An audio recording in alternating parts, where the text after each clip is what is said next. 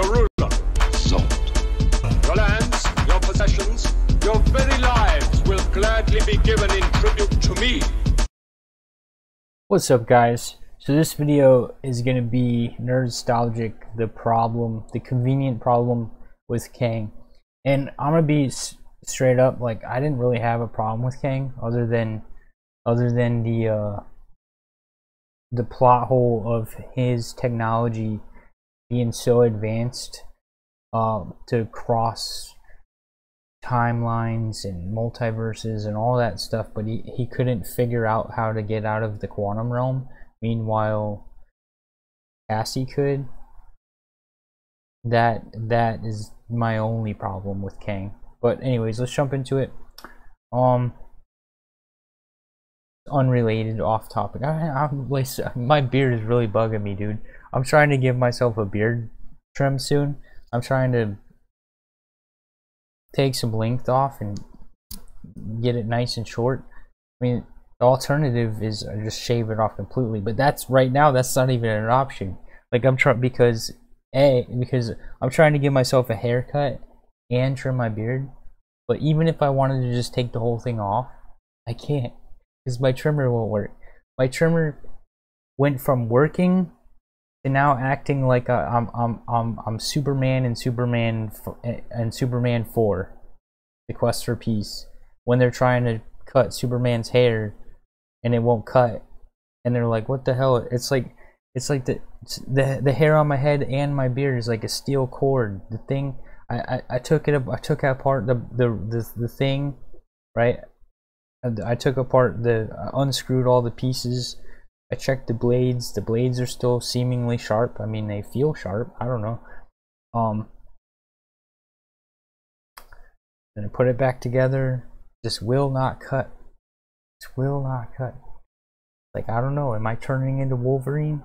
Am I turning into Superman? I don't know. But I gotta order a new trimmer. But yeah, it's like you know that feeling where you feel like, oh shit, like, oh, you feel trapped. Like, I feel trapped. Like, I want this hair off of me, but I don't have the tools to do it, and so I feel trapped. Right? It's completely unrelated to the video, but I feel so trapped. So I gotta wait till the beginning of so like the week after next, because I didn't have money set aside to have to buy a trimmer, right? I only had money set aside for groceries, so it's like, oh crap. Anyways, first week of June should be more presentable. Hopefully, we'll see. I got it. Well, anyways, let's jump into this video. And here we go. And just who are you? I've been dubbed many. Oh wait, hold on. I don't know why this right here, right? It always, the YouTube volume always sets itself to the middle. Now I don't know why it does it, but I think there's like I think it has to do with the numpad, and so it like resets the volume or something. I don't know. It drives me nuts. I always have to double check it that I maxed out the volume, otherwise people can't hear the video. And just who are you? I've been dubbed many names by many people. He who remains, a jerk. This is He Who Remains. He served as a villainous opening salvo across the bow of the MCU, a character that was obviously intended to be a variant of the big bad for the next chapter of the Marvel Cinematic Universe. There's only one problem. When we were finally introduced to the real big bad, Kang the Conqueror in Ant-Man and the Wasp: Quantumania, he was distinctly more Kang the Disappointment. Who is Kang? Who I need to be. As a disclaimer, this video was produced prior to the allegations against Jonathan Majors. We hope that the truth behind the allegations can be revealed. Dude, I don't even know what the allegations are, bro. I just heard about this like today. I didn't even really hear about it. I just heard that A, Disney may be firing him, and B, he may be going to prison. I have no idea what he's accused of. I have no idea what he allegedly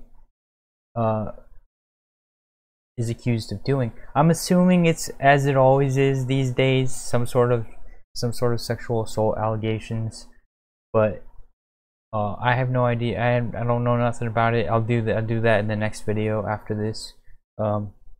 Look into it. But anyways, but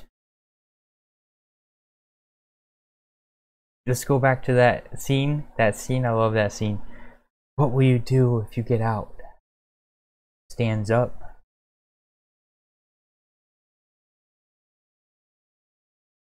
Win. I love it. Soon, however, for time being, we're only focusing on the character Kang the Conqueror and how he was depicted within the MCU. The MCU transpires in distinct phases, and much like how the comics work, these phases often feature large thematic elements that, much like how the I like this chart. This is a really cool chart right here. So the best phase was actually, you know what? Phase 1, Phase 2, and Phase 3 were all really good. That's tough. 1, 2, and 3 was really good, but there was some stinkers. Thor: The Dark World was kind of shit. Iron Man 3 was kind of poo. But other than that, all the rest of them were good. The Winter Soldier was really good. Guardians of the Galaxy Volume 1 and 2 were really awesome. Anyways, but the Phase 1 through 3 was really good. The only phase that has really been kind of crap lately, or actually that's not true.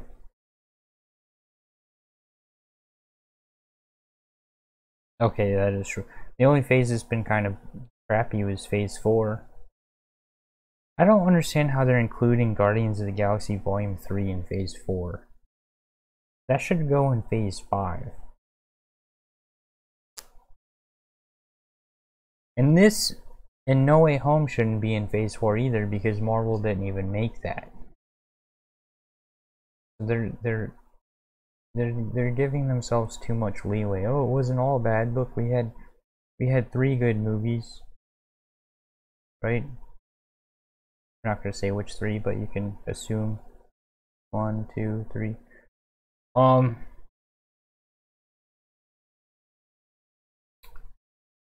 What's I gonna? Oh yeah. So there was that. I was thinking about this the other day. I was thinking about this. Like people can't like just say, oh, like it just came out of nowhere. The MCU just went completely woke and went completely to garbage. It just went garbage out of nowhere. They were showing you what they were planning to do right here.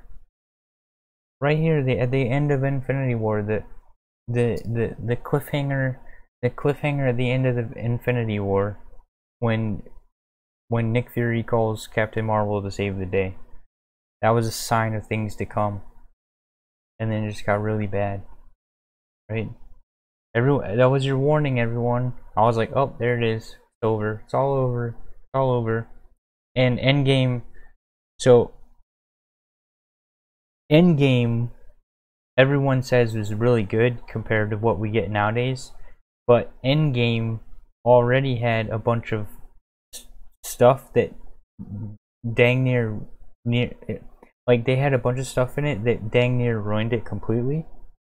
And if you look into it, there was a whole bunch of scenes that they knew would get backlash, so they took it out. Like Captain Marvel had way more scenes in Endgame, and they all removed it because they knew that it was too much too soon, and that they'd get a bunch of backlash. And they were already in the middle of getting backlash for it being completely asinine, that her being more powerful than Hulk and Thor, who she's not supposed to be. Supposed to be on par with, like, in the comics, she's on par, like, with She-Hulk, right? which She-Hulk is. Let's not get into that. But anyways, so in the in-game, it was gonna be way worse than it was, but they managed to, and you can clearly see this, that they cleaned it up, and because there's all they cleaned it up because there's a bunch of scenes missing that was in the trailer, and that's not in the movie. Same for Infinity War. There's a bunch of scenes that was in the trailer that's not in the movie. But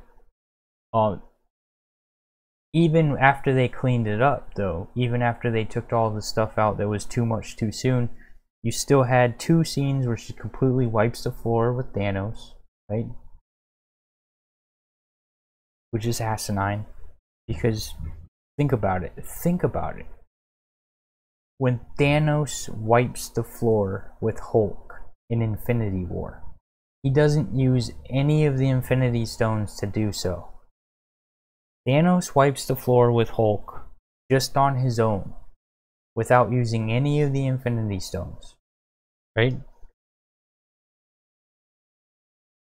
But in Endgame, Captain Marvel ragdolls and wipes the floor with Thanos, not once but twice, and it's asinine that she can do that when the only reason she has powers is because she was exposed to one Infinity Stone.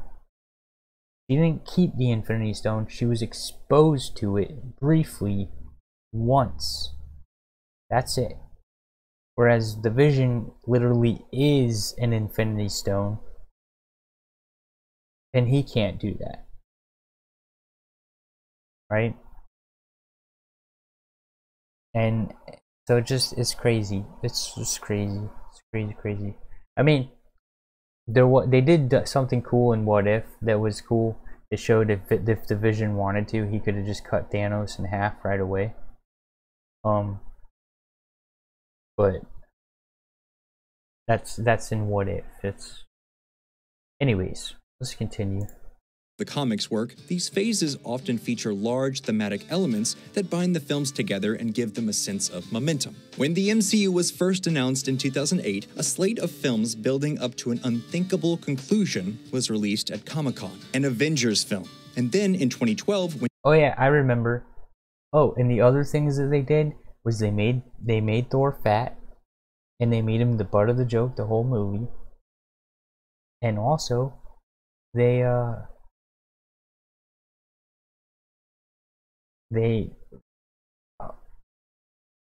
oh, there was a scene where they had all of the female heroes do like a special montage, like on the battlefield, line up, just females only, and then do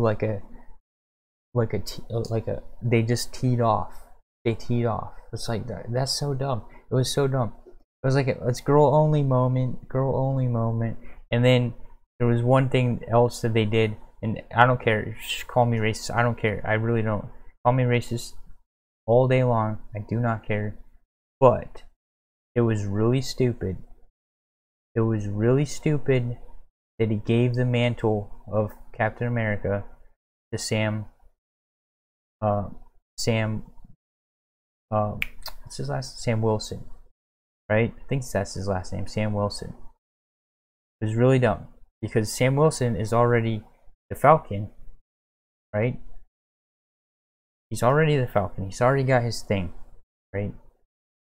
And also, even though I enjoyed Winter Soldier or Falcon and the Winter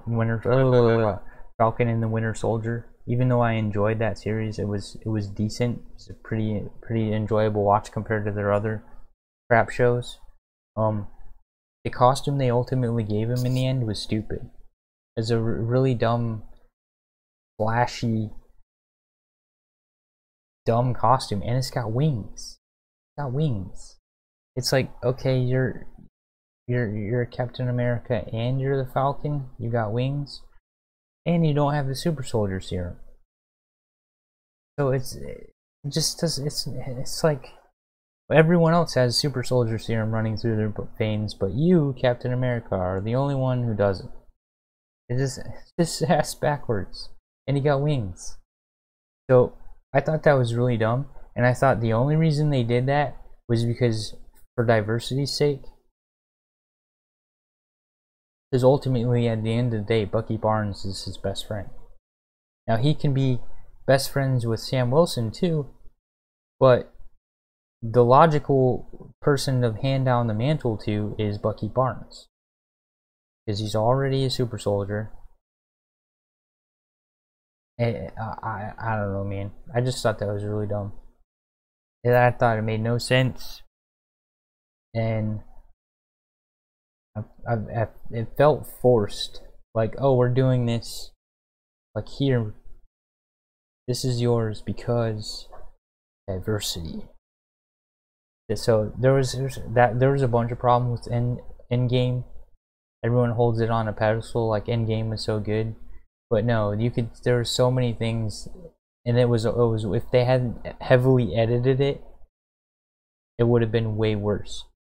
But even with the edits, you could tell, oh, this is where we're going. This is all this stuff, and we're gonna get more of it, and they consistently amp up.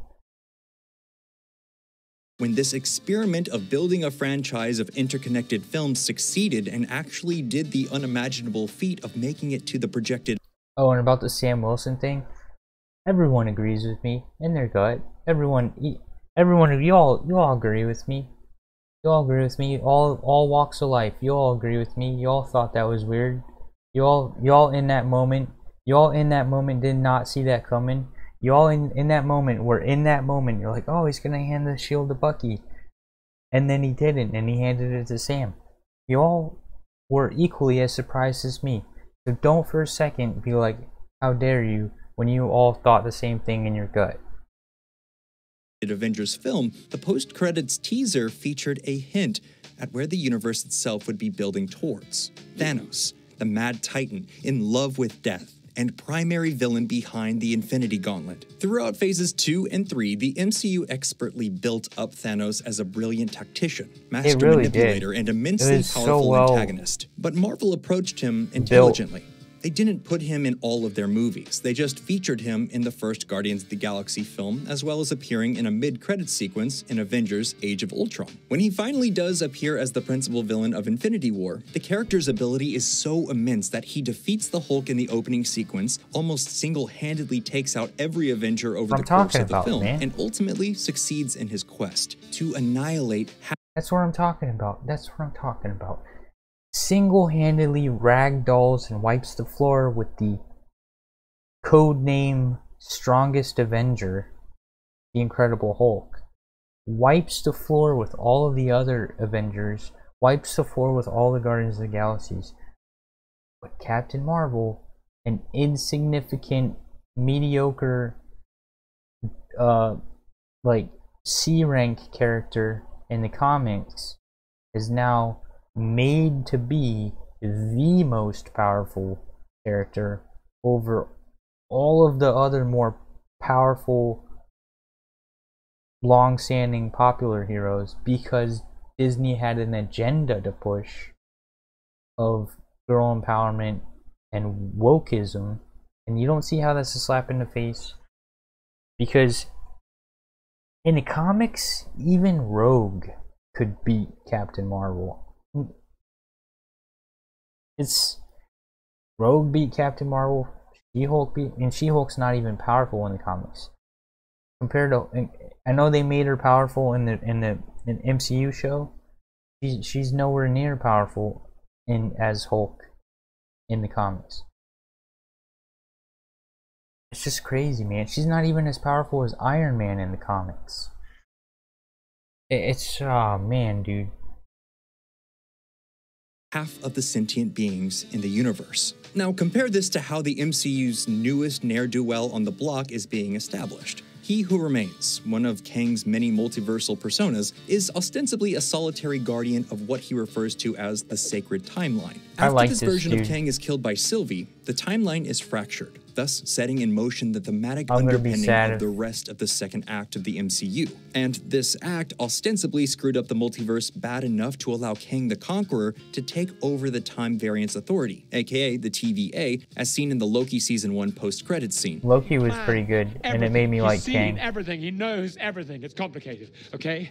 But this just doesn't sit right, does it? Thanos was used sparingly before his full debut. The Avengers and the various other MCU teams usually came into contact with representatives or generals in his armies, i.e. Loki, the Chitauri, and Ronan the Accuser. Narratively, this was done for two reasons: to make Thanos seem more powerful, like more of a threat, and also so that the Avengers didn't have the opportunity to ever defeat him. You need a narrative suspension of disbelief when you finally have these characters fight. We all know the Avengers are going to win, but what if? What if they don't? Which is exactly what Marvel played with when having Thanos actually able to accomplish his goal of obtaining all 5 Infinity Stones. We don't have this suspension of disbelief with Kang because, literally in his first appearance, I get what he's saying. He's saying you need foreplay. You need build-up. And that is a good point. But I was still enjoying everything we've got of Kang so far. I enjoyed him in Loki. I thought Loki was a good build, because you don't see him till the final episode of Loki. So the whole Loki season 1 was kind of a good build up to him. So I enjoyed him Loki. I enjoyed him in Ant-Man 3. If he's gone now, like he was supposed to be the villain for.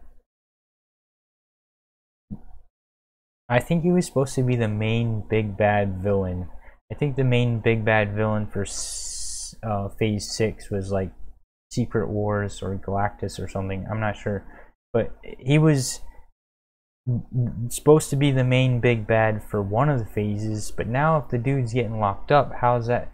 They're like, oh crap, we built this entire 6-movie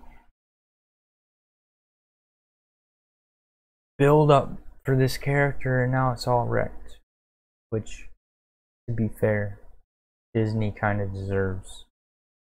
his variant gets killed. So here we are, Quantumania. It's less of an actual Ant-Man and the Wasp film, and more just an extended 2-hour, $150 million trailer for Phase 5 of the MCU. In the film, we learn that Janet Van Dyne, during her time being trapped in the quantum realm, befriended and worked with Kang in an effort to escape the dimensional plane. He tricked Janet into thinking he was just a scientist lost in the quantum realm. However, over the course of attempting to repair his time chair, Janet links with it and realizes that he's a despot who's been imprisoned there. Entire worlds, entire timelines, gone.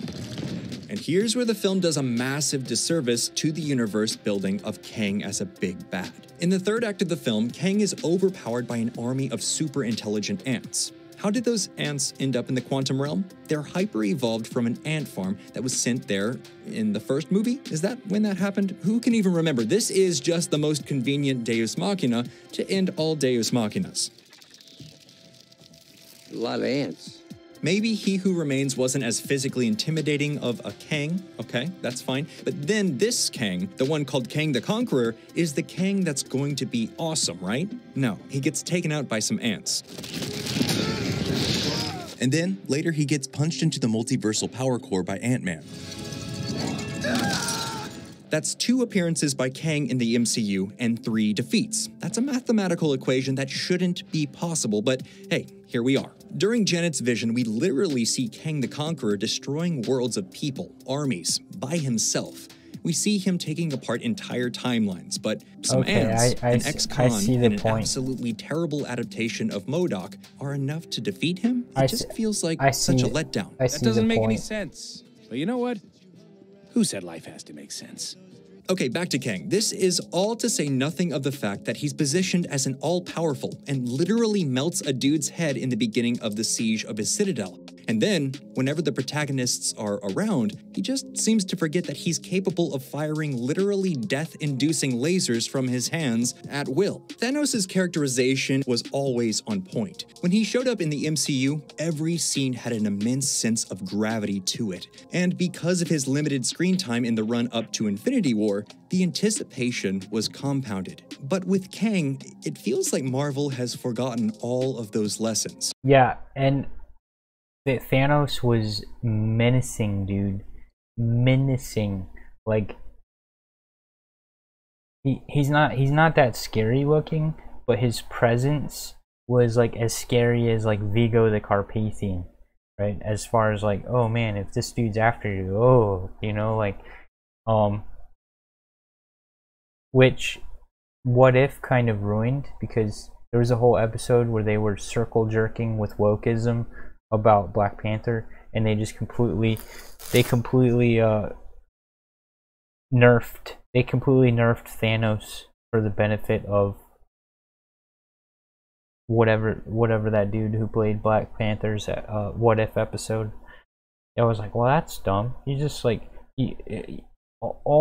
literally 15 years of build up and dozens and dozens and dozens of film crew did the character building to make Thanos and Josh Brolin so well, and then you guys just nerfed him for shits and giggles. That's lame. They're drunk with power off of selling Thanos lunchboxes, and they've convinced themselves that people love the villain. So the more Kangs, the better, right? Just wait till you meet my variants. Not only that, but Quantumania feels like the wrong movie to debut Kang the Conqueror in. If you're going to do a universe-spanning story about him jumping between timelines, then you should introduce him in a Fantastic Four or an Exiles movie. They've kind of built an unsolvable puzzle box for themselves. How do you make a villain that the audience knows isn't special because there's an alternate timeline version of himself coming in the next film feel special? This narrative conundrum is at the core of everything wrong with Ant-Man and the Wasp: Quantumania. It is a story that has completely forgotten the golden rule of the MCU: focus on the characters. Quantumania, despite having lavish special effects and a theoretically sprawling scope, actually has a very small scale. The film's only real idea is that Janet has a dark past and accidentally aided a war criminal, but the film never really deals with that on any meaningful level. The potential development of Janet is just used as a means to shoehorn Kang into the MCU. This film is so disinterested in the primary cast, one of the titular characters, Wasp, is barely in it. What's the arc of Scott Lang over the course of the movie? What lesson does he learn? What skill does he acquire? That he's a better dad? But not even really. Hey, Dad. Cassie. Everything about this film feels like it takes a backseat to the introduction of Kang, which the film practically does backflips to incorporate, and yet what they accomplish with him is next to meaningless. Doesn't set Kang up for future adventures and provides zero greater connection for his motivation going forward. Hey, aren't you excited to see all the new Kangs defeated the first time they show up? That's ostensibly what this movie is informing the audience of. And to add insult to injury, both post-credit scenes feature new Kangs. Multiple of them. But why should we care? We know where this is going. At the end of the day, what does this big screen version of Kang do best? Die.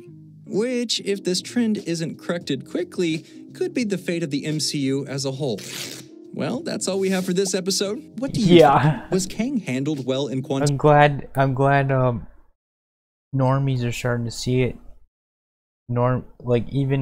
Even nerdstalgic is like, you know, the MCU is probably gonna die, and usually guys like this are pretty lenient. They're pretty lenient on Disney and Marvel and the MCU. They're not super critical like I am because of ideology, but yeah, it's probably gonna die. You could, even if you give us an incredible banger every now and again, like Guardians of the Galaxy Volume 3 allegedly is, that's just a one-off. That's just a one-off because of like James Gunn, or a one-off of No Way Home because Sony made it, not Marvel Studios. So yeah, I don't know. MCU is probably gonna die, but it's fun. It's fun to talk about. It's fun to speculate. Anyways, I appreciate you guys for watching this video. Please like, subscribe, and all that. 96% of my viewers are not yet subscribed, so please join the subscriber bar down at the bottom. Yeah, so we can get that up. I'm on BitChute, I'm on Odyssey, I post to Minds, Twitter, you know, whatever you want to follow me on. I'm on Twitch right there. Stream over there sometimes. Video games. There's going to be another video popping up right there if you haven't had enough of my talking, my rambling. I appreciate you guys. Please like that video. Helps the algorithm.